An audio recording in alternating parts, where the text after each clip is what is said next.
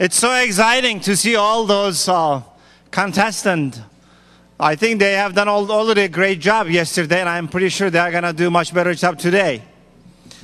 I would like to welcome all of you to our third annual Turkish Olympiad of Southeast.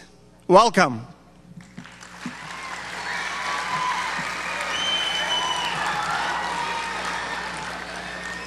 Istanbul Center organized many yearly programs, and this is one of them. We recently have organized art and essay contest at middle school and high school level in state of Georgia. We had more than 2,000 students made an application, and we just had that celebration on March 5th at Oglethorpe University, which was Kathy Cox, who is the superintendent of the state, was the keynote speaker. It is a program you always can take advantage of for next year, because next year this program will be a Southeast-wide program. I also would like to tell you that there is another new program we started with the Fulton County school system with the chairman of Fulton County, Dr. Eves.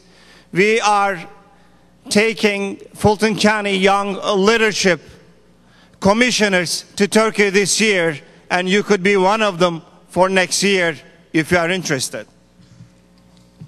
Istanbul Center organized programs not only in Georgia, but in 5 states in Southeast, in 18 cities, and Atlanta is just one of them. We also organize trips to Turkey.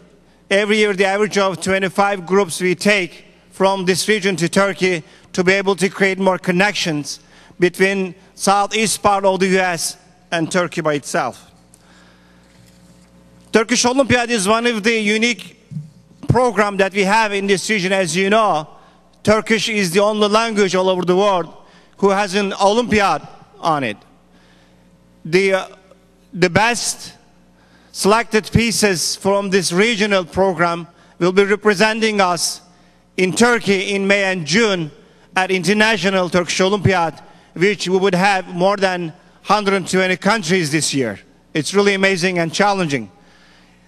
And I would like to say a few things about learning Turkish, but to be able to make this program and my speech short, since we have so many great performances coming, and I want to encourage all of you to be part of Turkish language at your school, because Georgia Department of Education has identified Turkish as one of the electives in middle school and high school you can take advantage of as the elective.